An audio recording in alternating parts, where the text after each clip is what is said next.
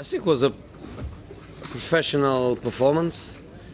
They had the experience a couple of years ago where the team also came here, and some of the players, they had that experience. They knew that was going to be difficult until we scored the first goal. And if they scored before us, the situation would be even more difficult. So first half was difficult.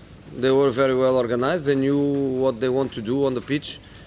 I was listening the manager in the technical area, and what he was asking to his players. He knew what he was asking. The team was really well organized, but the team was professional. And then in the second half, winning 1-0, we found the spaces that we didn't have in the first half. The second goal came and game over.